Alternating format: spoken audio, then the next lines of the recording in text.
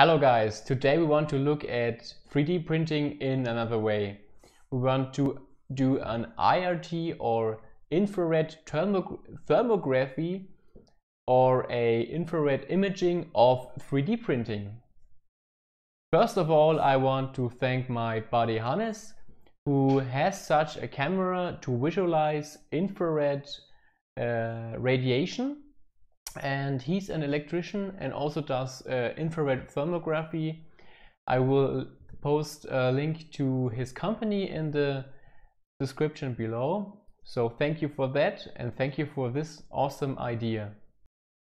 We looked at 3D printing with two models. First of all, we checked the standard 3D Benchy and traced the infill when it's printed.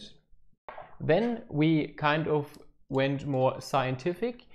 I designed this single wall rectangle, and we traced the temperature on this long wall here to see how high is the temperature gradient with the cooling fan off and with the cooling fan on, and if we can visualize the temperature drop with the cooling fan on.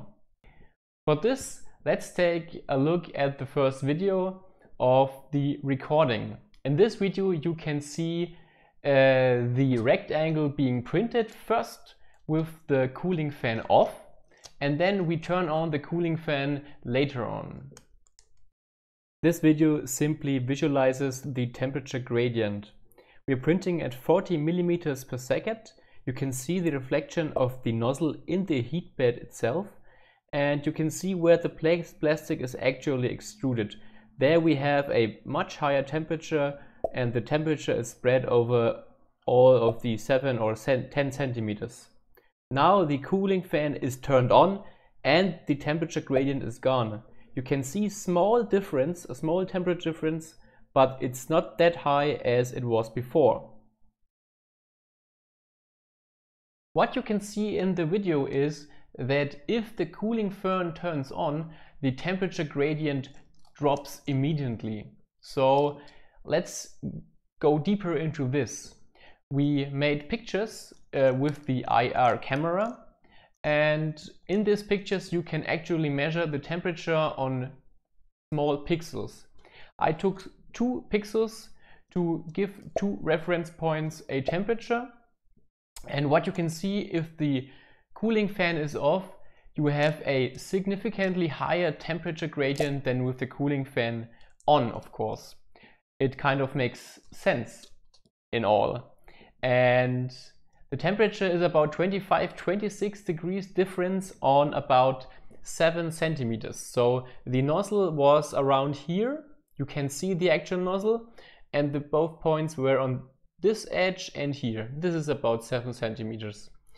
And if the cooling fan is on, the temperature gradient is only 1.8 degrees. So you have a super strict cut of temperature when the cooling fan is off. So this kind of is the basic explanation of PLA stringing. The material is still pretty stringy when the temperature is high, and the cooling fan prevents this.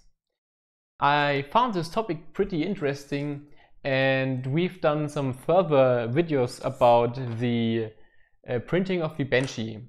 I will put the link at the end of the video so you can enjoy the printing in a non-scientific way with some music, because I actually think it looks also pretty awesome. So guys, I hope you liked this video about the infrared radiation which comes out of your nozzle. And I want to thank you guys for watching this video again. I hope you enjoyed it, and I wish you all a nice day, and goodbye.